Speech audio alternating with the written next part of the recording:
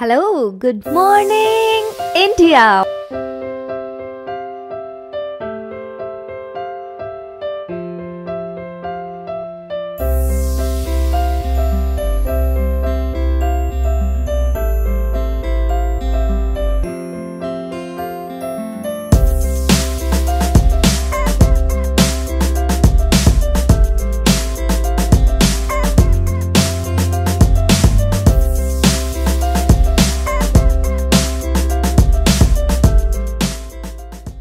Monday to Friday, back to back classes live from studio. आज ही subscribe करें wifi study channel को।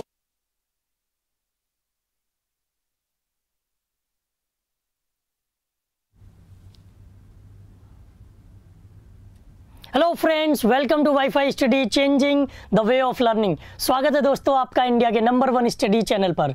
As you know, wifi study is now part of Unacademy. तो good morning दोस्तों, कैसे हैं आप सब लोग। एक बार फिर से मैं आपके सामने हूँ डिफेंस स्पेशल क्लास लेकर। पिछले 2 से 3 महीने में अपने देश ने बहादुर लोगों को देखा, उनकी बहादुरी के चर्चे सुने और अपनी आंखों से देखे भी। अभिनंदन का दौर चल रहा है। बहुत सारे लोग अभिनंदन जैसा बनना चाहते हैं, उनके जैसा बहादुर बनना चाहते हैं। हम भी उनको सैल्यूट करते हैं, सलाम करते हैं और हम चाहते हैं कि हर घर का सपना हो कि एक ना एक सदस्य ऐसा हो जो देश का रक्षक बने, देश का रक्षक बने और दुश्मनों के नाम से ही पसीने छुड़ा दे। मान लो आपका नाम में इतना दम होना चाहिए कि दुश्मन के पसीने छूट जाए। आजकल क्या माहौल है, दुश्मन अभिनंदन का नाम सुन के शायद डर जाता होगा। ठीक है, तो डिफेंस स्पेशल क्लास है।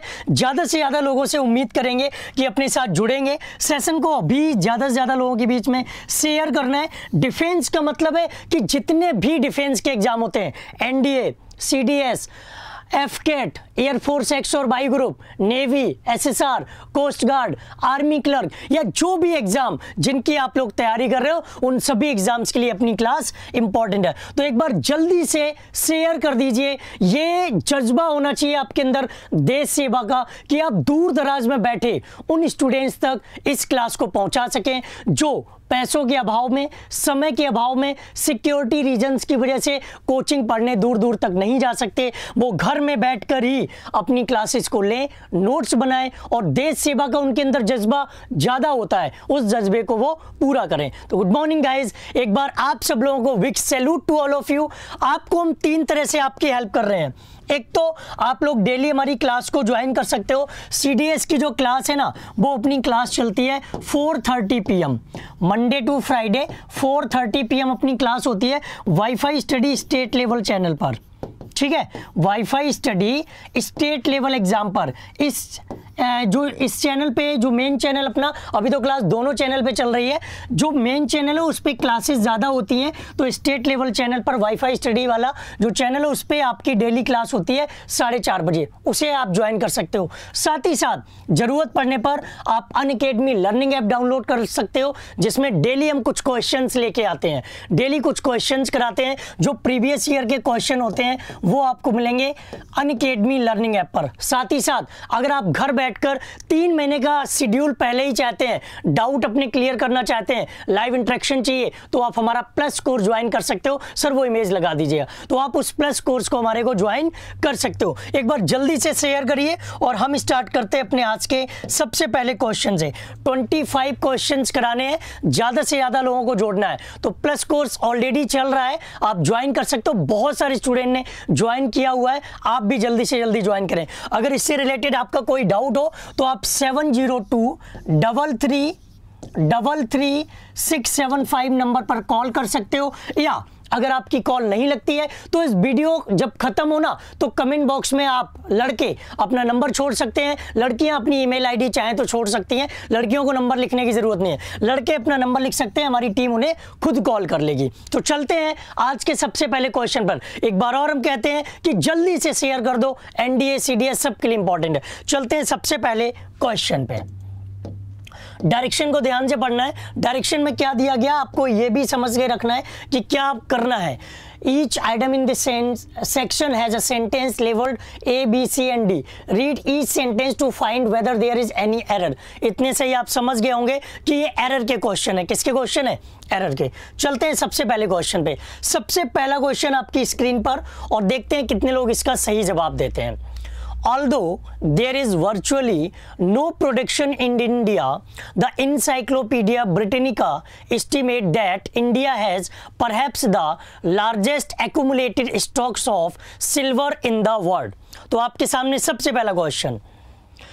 पहला क्वेश्चन आपकी स्क्रीन पर जवाब देने की कोशिश करना। 1 घंटे में 25 क्वेश्चन कराने हैं, तो थोड़ा सा हम आपको जल्दी और कॉन्सेप्ट क्लियर कराते हुए चलेंगे। डेली आप लाइव क्लास ज्वाइन करेंगे हमारी wifi steady state level channel पर, तो वहां पे आपके सारे कॉन्सेप्ट क्लियर होंगे। ठीक है, तो देखो, although there is virtually know production in India, the encyclopedia Britannica estimate that India has perhaps the largest accumulated stocks of silver in the world. B में गलती बता रहे हैं। चलो एक बार फोकस करते हैं। आपने देखा कि यहां पर द लगा हुआ है, द इंसाइक्लोपीडिया ब्रिटानिका, यहां पर आपको द मिल गया। इसका मतलब क्या है कि सिंपल सा ये आपका नाउन हुआ जा करके, और अगर ये नाउन है तो ये कैसा नाउन है? सिंगुलर। ये कैसा नाउन है आपका? सिंगुलर। जब ये सिंगुलर नाउन है तो इसके लिए हम वर्ब भी कैसे यूज करेंगे? सिंगुलर वर्ब का यूज करेंगे। और एस्टीमेट्स हमारी कैसी वर्ब होगी? ये होगी हमारी सिंगुलर वर्ब। समझ में आया? एस्टीमेट्स हमारी कैसी वर्ब होगी? सिंगुलर, क्योंकि जिस वर्ब में ऐसे आईएस लगी होती है वो वर्ब हमारी सिंगुलर होती है। द इंसाइक्लोपीडिया ब्रिटानिका ये सिंगुलर सब्जेक्ट है, और सिंगुलर सब्जेक्ट के लिए हम सिंगुलर वर्ब का यूज करेंगे। इतना टफ और इतना परेशान करने वाला क्वेश्चन ये नहीं था। नेक्स्ट क्वेश्चन आपकी स्क्रीन पर है, इसका भी आप जवाब देने की कोशिश करिए। क्वेश्चन है आपके सामने, what most students need above all else is practice in writing and particularly in writing things that matter to them. Okay, सत्यान सिंह जी, जय हिंद और जय हो। आपके जज्बे, आपके जुनून, आपके पैशन को सलाम, और सलाम उन सभी स्टूडेंट्स को जो कोशिश करते हैं देश की सेवा करने के लिए, जो डिफेंस के एग्जाम की तैयारी करें। उन सभी को नमन, सत नमन और जय हिंद। तो जल्दी से बताइएगा। चलो अब इस क्वेश्चन में देखें। इस क्वेश्चन में थोड़ा सा आसान क्वेश्चन है, ज़्यादा टफ क्वेश्चन नहीं है ये, तो थोड़ा सा ध्यान देने की कोशिश करना इस पे। देखो क्वेश्चन आपका क्या है, व्हाट मोस्ट स्टूडेंट्स नीड। अब स्टूडेंट्स हमारा प्लूरल है तो यहाँ पर नीड आएगा, इसमें कोई दिक्कत नहीं है। Above all else is practice, ये जो सेंटेंस आपका लिखा हुआ है एल्स इज, यहाँ पर इज किसका काम कर रहा है? लिंकिंग वर्ब, मतलब ये किसी को जोड़ने का काम करेगा। लिंक का मतलब क्या होता है? जोड़ना। इज यहाँ पर किसका काम कर रहा है? ये काम कर रहा है आपका लिंकिंग वर्ब का। और जब हम बात करते हैं लिंकिंग वर्ब की, तो लिंकिंग वर्ब के बाद या तो हम नाउन का यूज करते हैं, या फिर हम एडजेक्टिव का यूज करते हैं, या ऑब्जेक्टिव केस के प्रोनाउन का यूज करते हैं। तो ये जो प्रैक्टिस आपको दिख रहा है ना, PRACTIS, ये होता है वर्ब। ये क्या होता है? वर्ब। अगर आपको इसका नाउन चाहिए तो इसका नाउन क्या होता है? PRACTICE। हमने आपको नाउन की क्लास में बताया था कि जिसके लास्ट में, जिस वर्ड के लास्ट में CE आता है वो नाउन होता है। जैसे हम एडवाइस की बात कर दें, ADVISE, तो ऐसी क्या हो जाएगा? वर्ब हो जाएगा। लेकिन अगर इसी जगह हम कर दें ADVICE, क्या कर दें? ADVICE, तो ये क्या होता है? नाउन। इसी तरह से प्रैक्टिस में ऐसी आया तो वो वर्ब है, और CE आ जाएगा तो वो नाउन हो जाएगा। और यहाँ जरूरत किसकी है? नाउन की। तो क्या होना चाहिए? प्रैक्टिस होना चाहिए। समझ गए मेरी बात को? चलते हैं। हाँ, प्लस कोर्स ज्वाइन करना है, आप हमारे हेल्पलाइन नंबर पे कॉल कर सकते हो, या वीडियो खत्म होने के बाद कमेंट बॉक्स में लिख दीजिएगा, हम आपको कॉल कर लेंगे। ठीक है, नेक्स्ट क्वेश्चन आपकी स्क्रीन पर। चलो अगले क्वेश्चन का जवाब दीजिए, और कॉन्सेप्ट अगर अच्छा लगे तो नोट जरूर करना, उसको कॉन्सेप्ट को नोट जरूर करिएगा। चलो इस क्वेश्चन का, we swam up to the drawing man, caught hold of his clothes before he could go down again and pulled him out safe to the shore। चलो इसका जवाब दो, जल्दी से जवाब दीजिएगा। हाँ, जो लोग लेट से जुड़ रहे हैं स्वागत है उन सभी प्यारे से स्टूडेंट्स का। ठीक है, वी स्वैम, देखो मोस्ट सुपरलेटिव वर्ड होता है मोस्टली, लेकिन हमेशा सुपरलेटिव की तरह काम नहीं करता। हमने आर्टिकल में उसके 3 रूल बताए, मोस्ट ऑफ, ए मोस्ट और द मोस्ट, तो वहां पर द मोस्ट नहीं होगा। इसका जवाब दो बी। चलो इस क्वेश्चन पे अगर हम जवाब दें तो देखो, ही वी स्विम अप, एक इंसान है जो डूब रहा है, एक इंसान है जो डूब रहा है, उस तक कोई पहुंच गया तैरते हुए। अब उसको क्या किया उन्होंने, कॉट होल्ड, पकड़ लिया। कॉट क्या होता है, आपने कल आईपीएल का मैच देखा होगा, डेली देखते होंगे, कैच करते हैं। कैच करने का मतलब उसे बंद कर लिया मुट्ठी में, जैसे इसको कैच करना हो ऐसे कैच कर लिया इसको। लेकिन अगर किसी को पकड़ना है, हम डूब रहे हैं और हमें कोई पकड़ ले, तो ऐसा थोड़ी ना उसने हमें मुट्ठी में बंद कर लिया, उसने हमें पा लिया, वो तैरते हुए वहां तक गया, उसने प्राप्त कर लिया। तो यहां पर जो कॉट आया ना, इसका गलत यूज हुआ है, यहां पर आप गॉट कर सकते हो। मान लीजिए आप पकड़म पकड़ाई खेल रहे हो, पकड़म पकड़ाई खेलने के लिए क्या कैच का यूज करोगे, नहीं, गेट का यूज करोगे। जब आप किसी को पकड़ लोगे, आप किसी को तो हम किसका यूज करेंगे, गेट। गेट जो होती है फर्स्ट फॉर्म होती है, और सेकंड फॉर्म क्या होती है, गॉट होती है, और थर्ड फॉर्म भी वही होती है, ठीक है। तो कॉट नहीं होना चाहिए, उसको हमने बंद नहीं कर लिया मुट्ठी में, उसको हमने पा लिया है। तो सही जवाब क्या होना चाहिए, कॉट, ठीक है। अभी कोई कमेंट मत करो, वीडियो खत्म होने के बाद कमेंट करिएगा। नेक्स्ट क्वेश्चन, अगला क्वेश्चन आपकी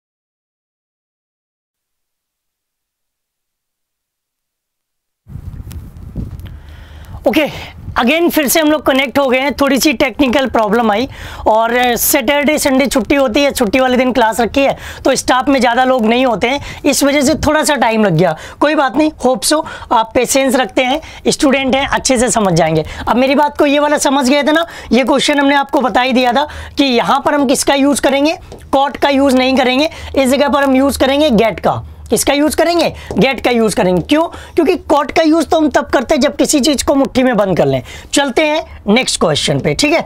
अगला क्वेश्चन आपकी स्क्रीन पर देखिए, अगला क्वेश्चन आपकी स्क्रीन पर है, थोड़ा सा ध्यान देना। अगला क्वेश्चन है, the 100 rupee notes that he gave them for the goods brought from the looked genuine, but later they reliably learned that the notes were counterfeit। चलो इसका जवाब दो। ये एक अच्छा क्वेश्चन है और जो लोग छोड़ के चले गए हैं उनको जल्दी से शेयर करके बुला लीजिए, टेक्निकल प्रॉब्लम से आती जाती रहती हैं। और सर यहाँ पर राजन सर अकेले हैं, तो उन्होंने पूरी कोशिश की जल्दी से जल्दी कनेक्ट करने की। The 100 rupee notes that he gave them for the goods bought from them looked genuine, but later they reliably learn that the notes were all काउंटरफिटेड। जल्दी से जवाब देना। देखो, आप सब लोग अच्छे से जानते हो इस बात को कि जब भी हम बात करते हैं किसकी, ऑल की, किसकी बात करते हैं, ऑल की, तो ऑल के साथ हम किसका यूज करते हैं, नाउन का। ऑल के साथ हम किसका यूज करते हैं, नाउन का। अगर हम इसको काउंटरफिटेड कर देंगे, क्या कर देंगे, काउंटरफिटेड अगर हम कर देंगे तो ये तो हमारा एडजेक्टिव हो जाएगा। काउंटरफिटेड अगर हम कर देंगे तो ये हमारा क्या हो जाएगा, एडजेक्टिव। जबकि ऑल ऑलरेडी एडजेक्टिव होता है, तो हमें यहाँ पर नाउन की जरूरत है, तो हम क्या कर लेंगे, काउंटरफिट कर लेंगे। क्या कर लेंगे, जो कि हमारा क्या होता है, जैसे ऑल के साथ हम किसका यूज करते हैं, नाउन का। ऑल के साथ किसका यूज करेंगे, नाउन। क्लियर हो गया। तो यहां तक इस चीज को ध्यान रखिएगा। काउंटरफिटेड करोगे, काउंटरफिटेड करोगे तो वो एडजेक्टिव हो जाएगा, और ऑल ऑलरेडी एडजेक्टिव होता है, उसके साथ चाहिए नाउन, तो फिर हम किसका यूज करेंगे, नाउन का यूज करेंगे। क्लियर है। चलते हैं नेक्स्ट क्वेश्चन पे। नेक्स्ट क्वेश्चन थोड़ा सा छोटा है, लेकिन छोटे क्वेश्चन ज्यादा परेशान करते हैं। थोड़ा सा छोटा है, लेकिन ध्यान रखना छोटे क्वेश्चन ज्यादा परेशान करते हैं। इसका जवाब दीजिएगा। The way he is behaving, he will soon spill the beans. I am afraid. अच्छा क्वेश्चन है, थोड़ा सा फोकस करना है इस पे।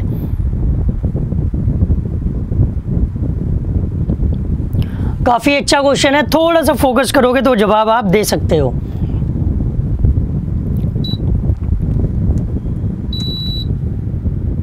और जो भी स्टूडेंट छोड़ के चले गए, एक बार उनको कॉल करके आप या शेयर करके उनको बुला सकते हैं, ठीक है।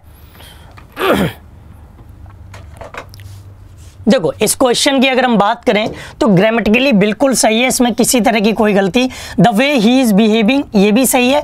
He will soon spill the beans, ये भी सही है।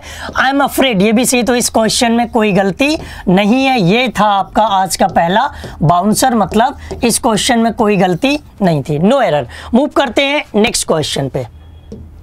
नेक्स्ट क्वेश्चन में डायरेक्शन ध्यान से पढ़ लो। डायरेक्शन में क्या दिया गया है वो भी ध्यान देना, क्योंकि सारे 25 क्वेश्चन में सब कुछ कराने की कोशिश करेंगे। Each of the following sentences in this section has a blank space and 4 words और group.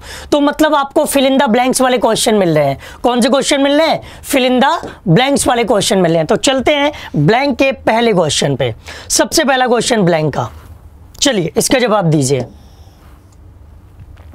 The construction of new housing units at the rate of 1 every month, there is still a shortage of accommodation. Question समझ आ रहे हैं ना? Okay, जय हिंद, जय जवान, जय किसान बोलते रहिए। देश सेवा का जज्बा खत्म नहीं होना चाहिए। इसका जवाब दीजिए। The construction of new housing units, यहां पर कहने की कोशिश कर रहा है कि जो नए हाउस है ना, उनका कंस्ट्रक्शन का काम चल ही रहा है, लगातार हर महीने काम चल रहा है, लेकिन फिर भी ये कॉमा जो है बता रहा है कि कुछ नेगेटिव हो रहा है। There is still a shortage of accommodation. काम चल रहा है, घर बन रहे हैं, फिर भी एकोमोडेशन, रहने वाली जगहों की कमी है। तो 2 नहीं होगा, क्या आ जाएगा, डेस्पाइट। बराबर काम चलने के बावजूद, मेहनत करने के बावजूद काम चल ही रहा है, फिर भी रहने वाले जो एरियाज हैं, रहने वाले जो मकान हैं, उनकी कमी है। तो सही जवाब क्या आ जाएगा, डेस्पाइट। क्योंकि डेस्पाइट एक ऐसा वर्ड है जो काउंटर करता है, नेगेटिव मीनिंग या अपोजिट बताने की कोशिश करता है। चलते हैं नेक्स्ट क्वेश्चन पे। फिल इन द ब्लैंक्स के क्वेश्चन डिफेंस के लिए काफी इंपॉर्टेंट होते हैं, तो इन पर अच्छे से फोकस करना। आगे है, democracy requires the equal tight of all to the development of such capacity for goods as nature has them with presented, इंडाउड, fortified और रिप्लेसेड। एक वर्ड आपके सामने प्रेजेंटेड, जिसका मीनिंग सब लोग जानते होंगे। अगला वर्ड है इंडाउड। इंडाउड का मतलब होता है संपन्न। इसका मीनिंग क्या होता है, संपन्न। उसके बाद बात करें अगर हम फोर्टिफाइड, तो फोर्टिफाइड मीनिंग होता है किसी को मजबूत करना, स्ट्रॉन्ग करना। फोर्टिफाइड का मीनिंग क्या होता है, मजबूत। और जब भी ये आरी वर्ड आ जाता है ना, ये हमेशा पुनः दोबारा को बताता, पुनः स्थापित करना या पुनः प्राप्त करना कह सकते हैं। अब एक सिंपल सी बात है कि नेचर ने क्या दिया हुआ है, हमें हर तरह से संपन्न बनाया हुआ है, तो इंडाउड is right word, इंडाउड is right word. यहां मतलब यह है कि democracy requires the equal right of all to the development of such capacity for goods as nature इंडाउड them with. ठीक है, तो सही जवाब आपका क्या हो जाएगा, इंडाउड। बहुत सारे लोग सही जवाब भी दे रहे थे। ठीक है, नेक्स्ट क्वेश्चन, नेचर ने कुछ प्रेजेंट नहीं किया है, नेचर ने हमें संपन्न बनाया है, नेचर ने हमें चीजें प्रदान की हैं, नेचर ने हमें गॉड, इंडाउड का मतलब कहीं ना कहीं गॉड गिफ्टेड भी एक तरह से होता है, गॉड गिफ्टेड। ठीक है, अब गॉड गिफ्टेड से समझ गए नेचर वाली सारी चीजें कैसी हैं, गॉड गिफ्टेड हैं, तो सही जवाब क्या हो जाएगा, बी। क्लियर है ना। इनके टोटल कॉन्सेप्ट के लिए, डेली क्लासेस के लिए, नोट्स बनाने के लिए, डेली क्वेश्चंस के लिए आप 4:30 बजे हमारी wifi steady state level channel पर क्लास ले सकते हो, जिसमें हम डेली क्लास लेते हैं। अनअकैडमी लर्निंग ऐप पर जाकर के आप हमारे फ्री सेशंस को देख सकते हैं, और अगर ये भी आपको कम लगते हैं तो अनअकैडमी प्लस प्लेटफॉर्म पर जाकर के आप हमारा प्लस कोर्स ज्वाइन कर सकते हो। जिनको भी प्लस कोर्स ज्वाइन करना है वो वीडियो खत्म होने के बाद इस कमेंट बॉक्स में अपना नंबर डाल सकते हैं। बॉयज, गर्ल्स अपना ईमेल आईडी छोड़ सकते हैं, नहीं तो आप 7023333675 पर कॉल कर सकते हैं। ठीक है, नेक्स्ट क्वेश्चन, नेक्स्ट क्वेश्चन आपकी स्क्रीन पर थोड़ा सा फोकस करना, ये आसान है। It is necessary to that adequate standards are maintain ensure, ensure हमारा बना हुआ है इंश्योरेंस से, जिसका मतलब होता है सुरक्षित। इंश्योरेंस वर्ड सुना है ना, उसी से बना हुआ है। इन्फ्लुएंस का मतलब होता है प्रभाव, इन्फ्लुएंस का मीनिंग क्या होता है, प्रभाव। और इंश्योर की बात करें तो पक्का करना, निश्चित करना। इंश्योर का मतलब क्या होता है, पक्का करना, या हम कह सकते हैं निश्चित करना। एश्योर का मतलब होता है भरोसा दिलाना, एश्योर का मतलब क्या होता है, भरोसा दिलाना। मीनिंग हमने आपको सबके लिख दिए, अब आप इनके जवाब दे सकते हो। तो देखो, it is necessary to that adequate standards are maintain, सी बिल्कुल सही है। सी की तरफ जाओ, ENSURE, थोड़े से स्पेलिंग में कंफ्यूजन हो सकती है। इंश्योर का मतलब होता है सुरक्षित करना, और यहाँ सुरक्षित बीमा की कोई बात नहीं हो रही थी, बीमा करने से कोई मतलब नहीं था। यहाँ था पक्का करना या सॉलिड बनाना, स्ट्रॉन्ग करना, या हम कह सकते हैं कि 100% चीजों को डेफिनिट करना। ठीक है,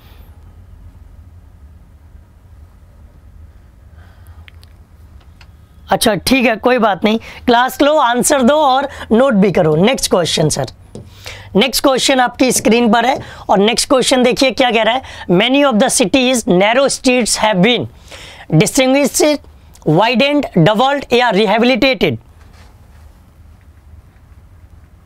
क्वेश्चन समझ आ रहे हैं ना, ये बहुत ज्यादा पूछे जाने वाले क्वेश्चन है, तो ये सभी डिफेंस एग्जाम के लिए काफी इंपॉर्टेंट होंगे, ऑल डिफेंस एग्जाम्स के लिए इंपॉर्टेंट होंगे। देखो, यहां पर बात हो रही है कि many of the cities narrow streets, narrow मतलब सकरी, पतली पतली गलियां, जैसी मोस्टली बड़ी बड़ी सिटीज में होती हैं, हैव बीन वाइडेंड। अब क्या हो रहा, many of the cities narrow streets have been distinguished. अगर इस वर्ड की बात करें तो इसका मीनिंग क्या होता है, असाधारण। भाई गलियां तो असाधारण नहीं होती हैं। डबल, डबल करना भी मुश्किल पड़ जाएगा थोड़ा। रिहेबिलिटेटेड मतलब किसी चीज को फिर से अच्छा करना, दोबारा अच्छा करना। तो एक जो वर्ड मिल रहा है वो मिल रहा है वाइडन, क्योंकि ये हमारा रास्तों से रिलेटेड होता है। बॉल अगर आपने बैट्समैन के आसपास भेजी है तो सही है, नहीं अगर दूर भेजी है तो वाइड बॉल हो जाएगी। कैसी हो जाएगी, वाइड बॉल हो जाएगी। तो सही जवाब क्या हो जाएगा, वाइडेंड इज राइट ऑप्शन। ठीक है, ज्यादातर लोग सही जवाब दे रहे थे। नेक्स्ट क्वेश्चन, नेक्स्ट क्वेश्चन आपकी स्क्रीन पर देखिए। Only the chairman to the proposal to build more houses, only the chairman to the proposal to build more houses. Option है अवॉइडेड, एडमिटेड, प्रिवेंटेड और ऑब्जेक्टेड। अवॉइड का मतलब नकारना, avoid का मतलब क्या है, नकारना। एडमिट का मतलब है स्वीकार करना, एडमिट का मतलब क्या होता है, स्वीकार करना। प्रिवेंट का मतलब होता है रोकना, और ऑब्जेक्ट का मतलब होता है विरोध करना। ऑब्जेक्ट का मीनिंग क्या होता है, विरोध करना। तो यहां पर जो सेंस आ रहा है वो ये क्या आ रहा है कि जो ज्यादा घर बनाने का प्रपोजल था उसको केवल एक पर्सन क्या कर रहा है, एक ही स्वीकार कर रहा है या एक ही नकार रहा है या फिर एक ही उसका विरोध कर रहा है। तो जब कोई ऑप्शन रखा जाता है ना, जब कोई पॉलिसी आती है तो उसके लिए हम ऑब्जेक्ट वर्ड का यूज करते हैं। ऑब्जेक्ट का मतलब क्या होता है, उसका विरोध करना। तो सही जवाब आपका क्या हो जाएगा, डी इज राइट ऑप्शन। ठीक है, अमित गुप्ता कह रहे थे डी, बिल्कुल सही है। आशीष कुमार भी कह रहे थे डी, ओके। सुरेंद्र साहू भी बिल्कुल सही बता रहे थे, very good, all the best guys. Move करते हैं नेक्स्ट क्वेश्चन पे। तो डायरेक्शन को ध्यान से पढ़ना। अब डायरेक्शन में क्या दिया गया है कि आपको एक सेंटेंस दिया गया जिसको आपको इंप्रूव करना है। इंप्रूवमेंट के सेंटेंस हैं। कैसे सेंटेंस है आपके, इंप्रूवमेंट के सेंटेंस हैं, उन्हें इंप्रूव करने की कोशिश करनी है। ठीक है, चलते हैं इंप्रूवमेंट के पहले क्वेश्चन पे। और पहला क्वेश्चन इंप्रूवमेंट का आपकी स्क्रीन पर। My cousins insisted that I should watch the documentary from beginning to the end। ये जो पार्ट आपको लग रहा है ना, जो ब्रैकेट में है, इसमें कोई गलती हो सकती है।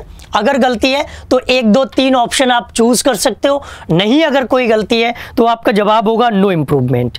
ठीक है, तो आपका जवाब होगा new improvement. Abhishek Singh Rajput ji, yes, ये सभी डिफेंस के एग्जाम्स के लिए क्लास है, तो आप इस क्लास को एसएसआर के लिए भी ज्वाइन कर सकते हो। ठीक है, देखो अगर हम बात करें from beginning to the end, तो एक फिक्स वर्ड होता है, आपने कई बार पढ़ा होगा आर्टिकल में, हमने जो मेरी प्रॉपर क्लासेस चलती हैं उनमें हमने आर्टिकल में पढ़ाया हुआ है। नहीं, डी और बी दोनों नहीं होंगे भाई, ऐसे कंफ्यूजन वाले बच्चों को कमेंट मत बताइए। डी और बी दोनों नहीं होंगे, क्योंकि दोनों के मीनिंग को थोड़ा सा ध्यान रखिए, दोनों के मीनिंग को थोड़ा सा ध्यान रखो। दोनों का अलग अलग अपोजिट मीनिंग है भाई। एडमिट का मतलब होता है स्वीकार करना, भाई एडमिशन थोड़ी ना दे रहे थे लास्ट वाले क्वेश्चन में, आप रिजेक्ट कर रहे थे। ठीक है, तो देखिए इस क्वेश्चन पर फोकस करो। जो आपका सही फिक्स वर्ड होता है वो होता है from the beginning to the end. जो सही और राइट वर्ड होता है वो क्या होता है, from the beginning to the end. तो ये फिक्स वर्ड है, आपको याद रखना है, कभी भी इसमें किसी भी कंडीशन में कोई चेंजेस नहीं आते हैं। From the beginning to the end. Next question, अगले क्वेश्चन पर जवाब, अगले क्वेश्चन का जवाब दीजिएगा। I would not abyss my self by get in to N argument with him. Option आपके सामने, on gate, in getting, Y getting और नो इंप्रूवमेंट। हाँ, डिफेंस में एयरफोर्स भी आता है, आईएएफ तो आता ही है भाई, मेन एग्जाम है वो। तो ऐसे स्टूपिड छोटे बच्चों वाले सवाल मत करो कि सर इसके लिए ज्वाइन करें, उसके लिए ज्वाइन करें। बेसिक ग्रामर सबकी सेम होती है, और ये डिफेंस स्पेशल क्लास है, मतलब डिफेंस में सारे एग्जाम्स आते हैं जिनकी तैयारी आप लोग कर सकते हो। ठीक है, रॉन्ग हो गया तो परेशान मत हुआ करो। ये कुछ लड़कियां बहुत बात कर रही हैं, मेरे को नाम लेना पड़ेगा, आपको बुरा लगेगा, उम्मीद है कि आप लोग बात ना करें। ठीक है, हो सकता है बॉयज थोड़ा सा सतर्क रहिएगा, वो फर्जी आईडी भी हो सकती है। तो लड़कियां हम देख रहे हैं कि बार बार बात कर रही हैं, लड़कों को डिस्टर्बेंस दे रही हैं, तो उम्मीद है कि आप लोग समझ गए होंगे, हमें नाम लेने की जरूरत नहीं, क्योंकि मैं रिस्पेक्ट करता हूं आप सबकी। उम्मीद है कि उस रिस्पेक्ट का आप फायदा नहीं उठाएं। तो देखो इस क्वेश्चन की अगर हम बात करें तो अच्छा क्वेश्चन है, I would अवेस my self by getting. अब देखो बाय गेटिंग हमने बोला कि बाय आपका क्या है, प्रेपोजिशन। बाय आपका क्या है, प्रेपोजिशन। और प्रेपोजिशन के बाद हम किसका यूज करते हैं, जेरेंड का यूज करते हैं। प्रेपोजिशन के बाद हम किसका यूज करते हैं, और जेरेंड क्या होता है, जब हम किसी वर्ब में आईएनजी फॉर्म का यूज करते हैं। ठीक है, तो क्या हो जाएगा ये आपका, by getting is right option. Preposition के बाद टू को छोड़कर बाकी जितने भी प्रेपोजिशन यूज होते हैं उन सब के साथ हम किसका यूज करते हैं, जेरेंड का यूज करते हैं। ठीक है, चलो नेक्स्ट क्वेश्चन। नेक्स्ट क्वेश्चन आपकी स्क्रीन पर। His decision will be fair to everyone as he is the most disinterested party in this controversy. Controversy, चलो जल्दी से जवाब दो। जिसका सही है बहुत अच्छी बात है, जिसका सही है ऑल द बेस्ट, जिससे गलत हो रहे हैं परेशान नहीं हो, आपको सिखाने के लिए ही क्लास ले रहे हैं। ठीक है, चलो इस क्वेश्चन पर अगर हम फोकस करें, his decision will be fair, और ये जो डिसइंटरेस्टेड वर्ड आया ना, इसका मतलब होता है जो किसी की तरफदारी ना करे। निस्वार्थ भाव से काम करे। एक तो होता है अनइंटरेस्टेड, एक होता है डिसइंटरेस्टेड। डिसइंटरेस्टेड का मतलब होता है कि जो किसी का पक्ष ना ले। तो यहां पर हम क्या कर सकते हैं, his decision will be fairing to everyone. Will fair नहीं, विल बी फेयरिंग मतलब अच्छा होने वाला है, क्योंकि वो किसी का पक्ष ही नहीं लेता है। तो सही जवाब आपका क्या हो जाएगा, will be fairing is right option. या नो इंप्रूवमेंट करोगे इसमें, विल बी फेयरिंग तो नहीं होगा मेरे, सही कह रहे हो, विल बी फेयरिंग नहीं, विल बी फेयरिंग तो गलत हो जाएगा, नो इंप्रूवमेंट है, बिल्कुल सही है। ये तो भाई उसके लिए फेयर होगा, अगर वो डिसीजन देता है तो सबके लिए फेयर होगा, क्योंकि वो कैसा पर्सन है, डिसइंटरेस्टेड पर्सन है, किसी का फेवर नहीं करता, सिर्फ जो सच है सच का साथ देता है, सच का सामना करता है। तो विल बी फेयर सही है, नो इंप्रूवमेंट है इसमें, फेयरिंग तो गलत हो जाएगा। मेरे को लगा कि यहां पर इज होगा तो फेयरिंग कर लें, ठीक है। तो सही जवाब क्या होगा, बिल्कुल सही है, किसी तरह की इस क्वेश्चन में कोई गलती नहीं है। नेक्स्ट क्वेश्चन, चलो अगले क्वेश्चन का जवाब दो। ध्यान रखना लास्ट वाले क्वेश्चन में नो इंप्रूवमेंट था। अगला क्वेश्चन आपके सामने क्या है, the student to represent the school was the epitome the dedication and excellence. Epitome का मतलब क्या होता है, एपिटमी के मीनिंग की अगर हम बात करें तो एपिटमी का मीनिंग होता है निष्कर्ष, रिजल्ट। एपिटमी का मीनिंग क्या होता है, निष्कर्ष, या जिसे हम कह सकते हैं रिजल्ट, ठीक है। चलो इसका जवाब दो। ये थोड़ा सा टफ क्वेश्चन है, टफ उन स्टूडेंट के लिए हो सकता है जो बेसिक थोड़ी सी उनका वीक है। अगर बेसिक आपको अच्छा करना है तो डेली क्लास ज्वाइन किया करो 4:30 PM जो स्टेट लेवल चैनल पर होती है, ठीक है।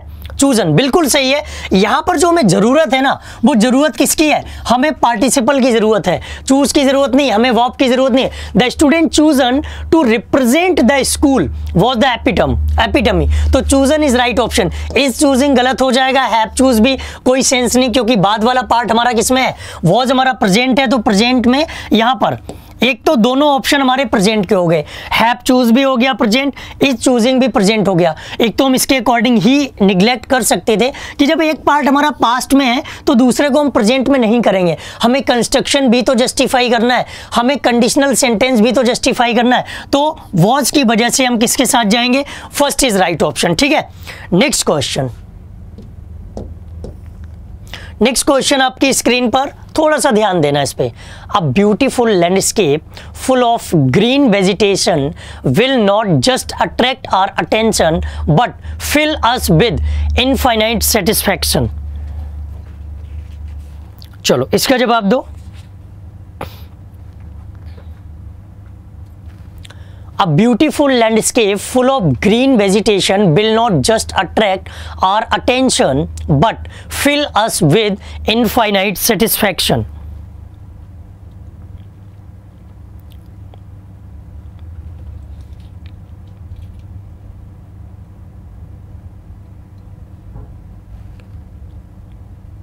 अब देखो इस क्वेश्चन को अगर हम देखें, ये भी एक कंडीशनल सेंटेंस बन रहा। पहले पार्ट की अगर तरफ हम जाएं तो ये हमें प्रेजेंट में नजर आ रहा, किसमें, प्रेजेंट में।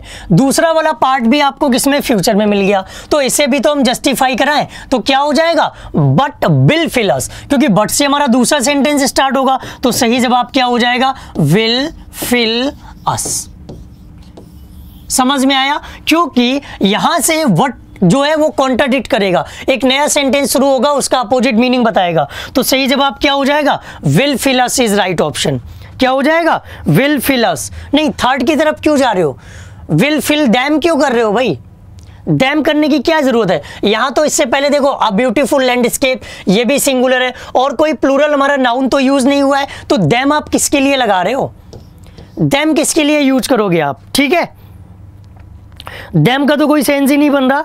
तो सही जवाब क्या हो जाएगा, will fill us. Next question, 25 question कराने हैं। अभी हम लोग 25 का सफर तभी पूरा कर सकते हैं जब थोड़ा सा सॉलिड तरीके से आगे चलने की कोशिश करेंगे। यहां पर देखिए बात हो रही है किसकी, कि in this section you find the number of sentence parts of which are underline, for each underline part 4 words phrases are listed below, choose the word phrase nearest in meaning. मतलब आपको बताने हैं सेम वर्ड, आपको क्या बताने हैं, same word, जिसे आप लोग कहते हो सिनोनिम। जिस तरह के क्वेश्चन डिफेंस में पूछे जाते हैं सेम वर्ड में, वही हम करा रहे हैं। डिफेंस में सेंटेंस वाइज क्वेश्चन पूछे जाते हैं, तो रेडी आप लोग, रेडी आप लोग वोकैब के क्वेश्चन के लिए डेली डिमांड करते हो, और इसलिए आपके लिए सैटरडे संडे क्लास लेके आए हैं।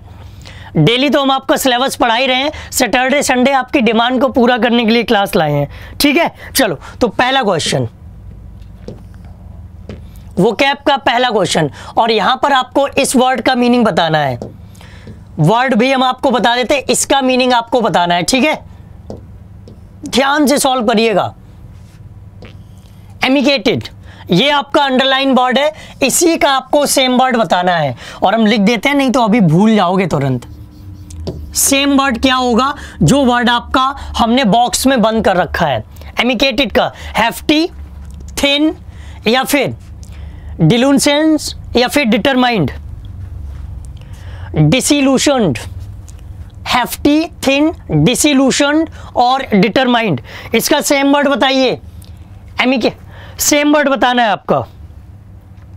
ए, नहीं, बिल्कुल गलत बताया। देखो, इस वर्ड की अगर हम बात करें तो इसका मतलब होता है दुबला पतला। अब जब आप चुटकियों में दे सकते हो, इसका मतलब क्या होता है, दुबला पतला। देखो, हेफ्टी का मतलब तो होता है तगड़ा, हेफ्टी मीन्स क्या होता है, तगड़ा, तो थिन हो जाएगा, क्या हो जाएगा। और डिल्यूशन की बात करें, डिसिल्यूशन, अच्छा वर्ड है, ये भी एक अच्छा वर्ड है, डिसिल्यूशन। और ये जो वर्ड दिया गया डिटरमाइंड, उसका मीनिंग जानते हो। डिसिल्यूशन का मतलब होता है भ्रम से बाहर करना, भ्रम से बाहर आना। किससे बाहर आना, भ्रम से बाहर आना, ठीक है। तो डिसी, थिन हो जाएगा इसका सेम वर्ड, ठीक है, थिन सेम वर्ड हो जाएगा। नेक्स्ट, एक बार शेयर कर दो अपने दोस्तों के बीच में, जिससे कि और भी डिफेंस लवर्स अपने साथ जुड़ सके, ठीक है। नेक्स्ट क्वेश्चन,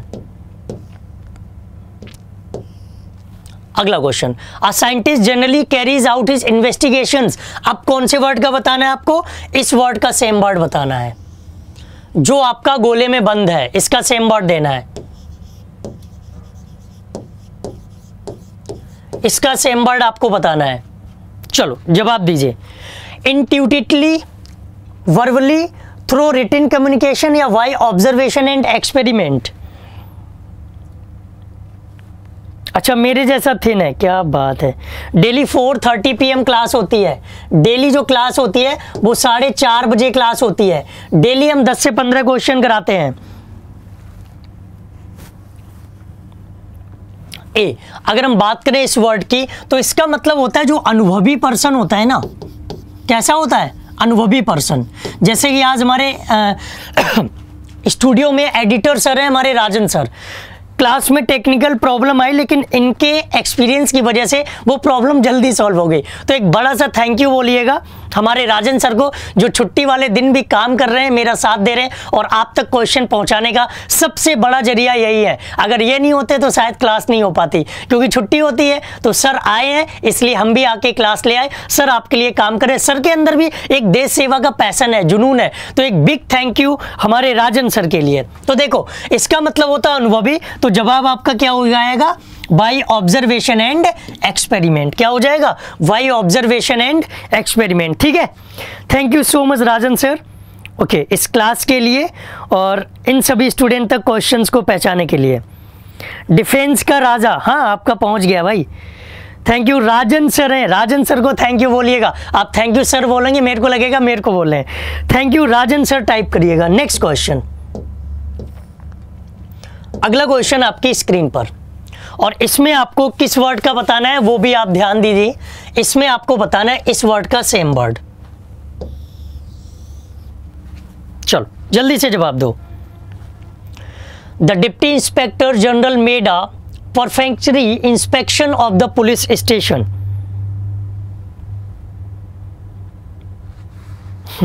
राजन सर है, राजन सर बहुत ही कूल पर्सन है, एकदम सीधे साधे।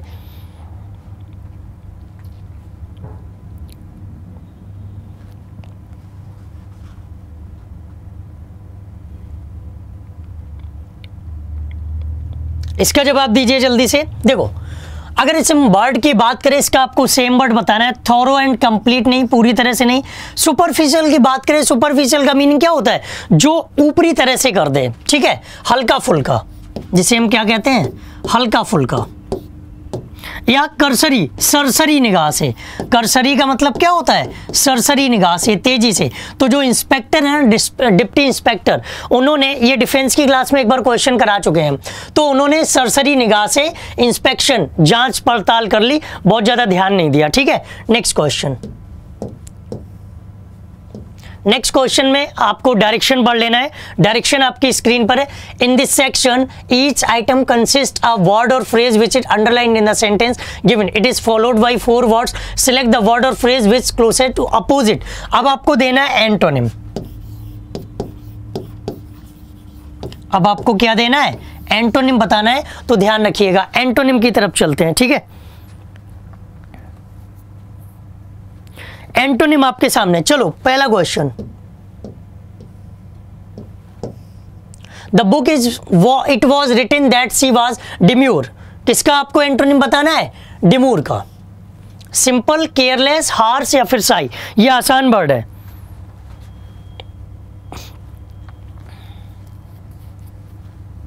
Happy Singh ji daily class में तो आते नहीं हो, तो रॉन्ग तो फिर होंगे ही।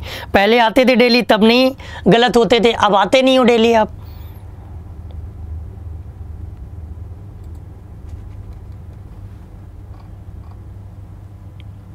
चलो डिमूर का जल्दी से बताओ अपोजिट क्या होगा। देखो अगर हम बात करें डिमूर वर्ड की, तो डिमूर का मतलब क्या होता है, गंभीर, सीरियस। डिमूर का मतलब क्या होता है, गंभीर, सीरियस। अब आप जवाब दे सकते हो कि सीरियस का अपोजिट क्या हो जाएगा, सीरियस का अपोजिट हमारा केयरलेस हो जाएगा। क्या हो जाएगा, केयरलेस, लापरवाह। नेक्स्ट क्वेश्चन, ज़्यादा टफ नहीं था ये, तो अगले क्वेश्चन पर फोकस करते हैं। अगला क्वेश्चन आपकी स्क्रीन पर, इसमें आपको बताना है किस वर्ड का, annuls. In the middle of the speech he annuls the meeting. Annuls, in the middle of the speech he annuls the meeting. Calls बुलाना, इंस खत्म करना, वैलिडेट्स और रिस्टार्ट्स। रिस्टार्ट्स का मतलब होता है फिर से स्टार्ट करना, वैलिडेट्स का मतलब होता है मान्यता देना। वैलिडेट का मतलब क्या होता है, मान्यता देना। तो अगर हम बात करें एनल्स, इसका मीनिंग होता है रद्द करना, रद्द करना। अब आपको चाहिए इसका क्या, अपोजिट। तो कॉल्स नहीं होगा, इंड्स नहीं होगा, वैलिडेट्स। रीस्टार्ट तो किसी बंद चीज को दोबारा स्टार्ट करना। तो सुटेबल वर्ड कंफ्यूजन हो सकती थी रीस्टार्ट्स और वैलिडेट में, लेकिन सही जवाब यहां होगा वैलिडेट्स। सही जवाब क्या होगा, वैलिडेट्स सही होगा, ठीक है। इंट्स नहीं, इंट्स अपोजिट चाहिए भाई, एंटोनिम चाहिए आपको। यहां पर आपको क्या बताना है, एंटोनिम बताना है, उस पर भी तो ध्यान दो, एंटोनिम बताना था। नेक्स्ट क्वेश्चन, अब बताना है आपको ओवरवेल्म्ड का। ओवरवेल्म्ड, इसका एंटोनिम देना है। आप लोग कंफ्यूज हो जाते हो डायरेक्शन में, एंटोनिम बताना है, ठीक है।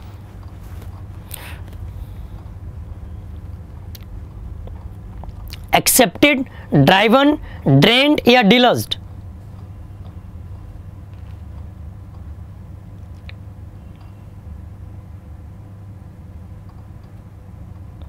हमने लिख दिया एंटोनिम या अपोजिट एक ही बात होती है। अंकुश छिल्लर जी, एंटोनिम अपोजिट एक ही बात होती है, एंटोनिम लिख दिया, ठीक है। ए, ओवरवेल्म का मतलब क्या होता है, अभिभूत, परेशान हो जाए, जो एकदम चौंक जाए, डर जाए, भौचक्का रह जाए, जिसे हम कहते हैं। एक्सेप्टेड, स्वीकारना, ड्राइवन, चली हुई चीज, डिल्यूज और ड्रेन्ड। आपके पास दो ऑप्शन है, उन्हीं में कंफ्यूजन हो सकती है। और देखते हैं कितने लोग सही जवाब देते हैं। देखो नहीं बन रहा तो डेली क्लास लिया करो भाई, बोलते बहुत हो महिपाल नेहरा जी, हर क्लास में जहां भी आते हो ना चटर बटर करते रहते हो। ए नहीं होगा, सी इज राइट ऑप्शन। ड्रेन का मतलब क्या होता है, जो इंसान हर चीज में सहज अच्छा व्यवहार करे, सहज।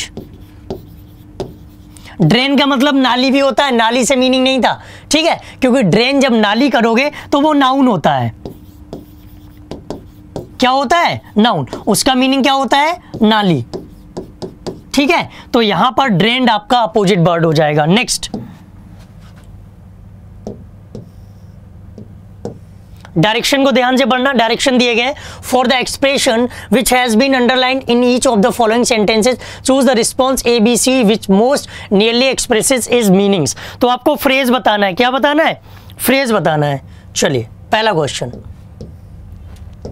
क्वेश्चन आपकी स्क्रीन पर है, दो he was arrogant I could not dispense with. आपको मीनिंग किसका बताना है, डिस्पेंस विद का। कई बार आपने डिफेंस के क्वेश्चन में सॉल्व किए होंगे, CHSL में भी ये पूछा गया है, CHSL में भी ये पूछा गया है, CHSL में भी ये डिस्पेंस विद कई बार पूछा गया है। कंफ्यूजिंग वर्ड थे, उनमें गलतियां हो ही जाती हैं, अक्सर गलतियां होती हैं।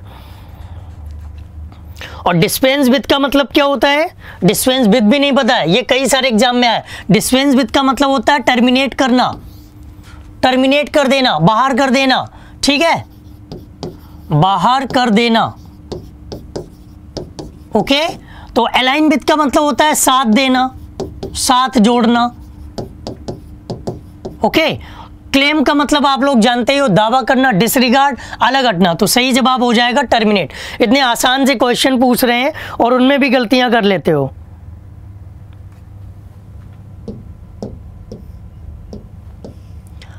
ऑर्नेस्ट नेक्स्ट, इसका मीनिंग बताना है आपको। ऑर्नेस्ट नेक्स्ट, नेक्स्ट मीनिंग बताइएगा इसका। ये भी कई सारे एग्जाम में पूछा गया है, SSC में बहुत आता है ये तो SSC स्पेशल है। और 25 वैसे ही क्वेश्चन करा रहे हैं जो सबसे ज्यादा पूछे गए।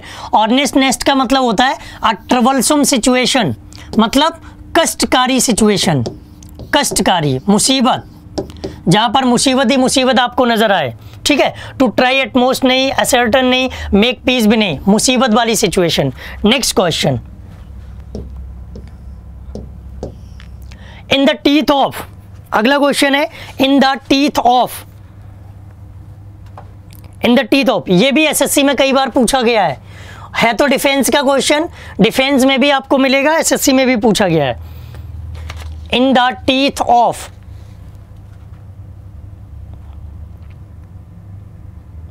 और इसका मीनिंग होता है इन स्पाइट ऑफ समथिंग, मतलब किसी चीज के बावजूद भी आप कोई काम करें, फैशन में नहीं, ब्रीफ में नहीं, फेल टू कीप पोजीशन नहीं, इन स्पाइट ऑफ समथिंग, किसी चीज के बावजूद, किसी काम के बावजूद भी आप ऐसा काम करें, उसे हम कहते हैं in spite of something, in the teeth of, ठीक है।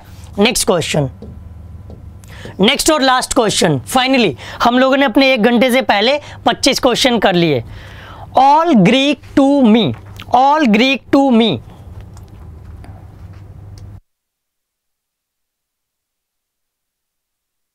All Greek to me,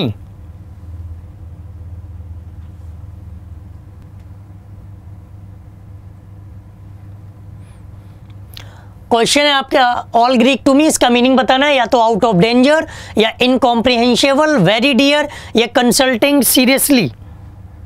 third, नहीं नहीं नहीं नहीं, ऑल ग्रीक टू मी। अगर आपके सामने ग्रीक भाषा बोलने लग जाए ना तो आपको समझ ही नहीं आएगी। अगर आपके सामने हम दूसरी लैंग्वेज बोलने लग जाए ना तो आपको समझ ही नहीं आएगी। मतलब ग्रीक के बारे में, मेरे लिए सारी चीजें ग्रीक, तो वो चीज आपको समझ नहीं आ रही, ठीक है। इनकॉम्प्रिहेंशिबल मतलब जो समझाने योग्य नहीं है, जिसमें आप नहीं समझ सकते हो, ठीक है।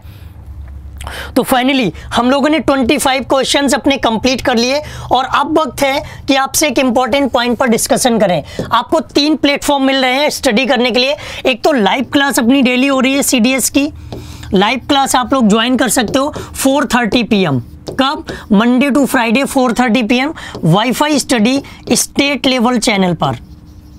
और उम्मीद करेंगे आज जितने भी नाम हमने याद किए हैं वो अपनी क्लास में मंडे से आए, wifi steady state level channel पर, ठीक है। उस पर आप लाइव क्लास ज्वाइन कर सकते हो अनअकैडमी के लर्निंग ऐप पर जाकर के, अनअकैडमी लर्निंग ऐप पर जाकर,